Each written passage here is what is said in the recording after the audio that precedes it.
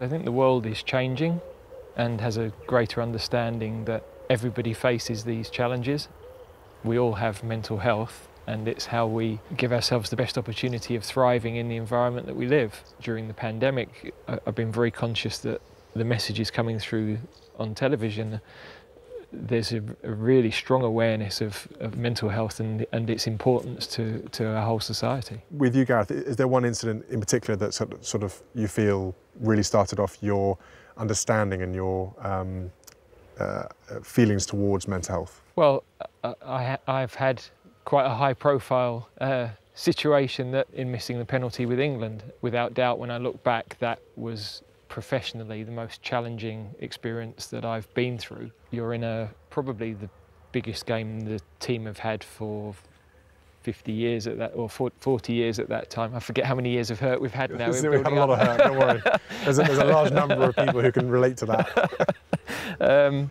So the country was on a tidal wave of emotion and good feeling, and then you walk away from the stadium feeling, you know, you're the person that ultimately that is responsible for that finishing. I never felt anger, actually. I just felt regret, remorse, responsibility. To a small degree that still lives with me. To have failed under pressure, under that huge spotlight, is hard professionally to take. The fact that we're sat here and talking about your penalty, you know, and that moment for you, is it fair that we're still talking about it?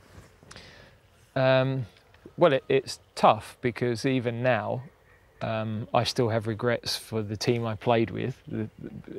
So although I've had an element of resurrection and redemption, but the team I played with missed the opportunity to win a major tournament, and those guys didn't get another chance. And of course, because we've been sat at home all summer, everybody keeps replaying those damn games. Can't get away from it. I can't avoid it. Okay. So there's a reality that actually we have to face those things. We can't hide from them. I can't hide from the fact that that happened. And then I have a decision and a choice as to how I approach dealing with it. And time has given me the opportunity to put that into better perspective. What we've just lived through for the last 3 months as an example, where does missing a penalty kick actually have any importance in the overall scheme of life? And do you think if there'd been a bit more of a formal structure around the England team back then, do you felt you could have opened up more, lent on more support, either from your teammates or from the sort of club, the country kind of structure around you? I remember going back to the hotel and having dinner and sitting with Stuart Pearce, who'd lived through what I was going to live through. So he was able immediately to give me some information around what the next few months might look like, the things I might experience. Looking back, that was invaluable, really. When you've messed things up as I have, and you realise that professionally that's probably as difficult as you're going to face, it almost liberates you to say, right, okay, let's just attack life. And I know the negative consequences that could be there.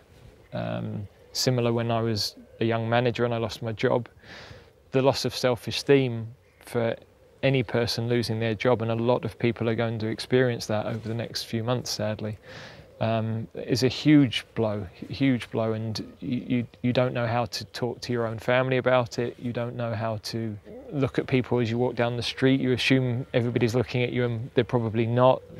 But the inner voice in your head, which is such a key to everybody's well-being, is telling you all of these things and can be running away with itself and catastrophizing. And the idea of being able to talk about it is not a weakness. The idea of being able to be open about your emotions and fix a problem is a positive, it's a strength, not a weakness. And I think that culture is something that we hopefully are seeing a slight shift in, but we need to, you know, use certain vehicles like professional sportsmen and women to enhance that message. What are you doing yourself as England manager to kind of enhance that and make sure that's happening? If we look at what's important moving forward for young players, old players, society generally, especially with everything we've experienced over the last few months, then people's mental health is one of our primary focuses. It will have such a big effect on our society. It's going to be more challenging. We're going to go through a challenging period as a nation, and the whole world is going to go through a challenging period. So we have to have the support there for people. I recognise that, you know, as a manager, I need to step up even more and make sure that, to begin with, our own players are cared for, but can we affect the wider game? I think that's one of the reasons we're talking, because the message in a high-profile way can start to influence people's thinking. And Gareth, is there a message, a specific kind of message you'd like to get to the fans, to the players, to sort of the wider footballing community about how you feel about mental health and the importance of it? I think there's very often this feeling, I'm the only one, there's nowhere to go, and some of the most successful people in the world have had these issues or have problems with self-confidence, self-belief.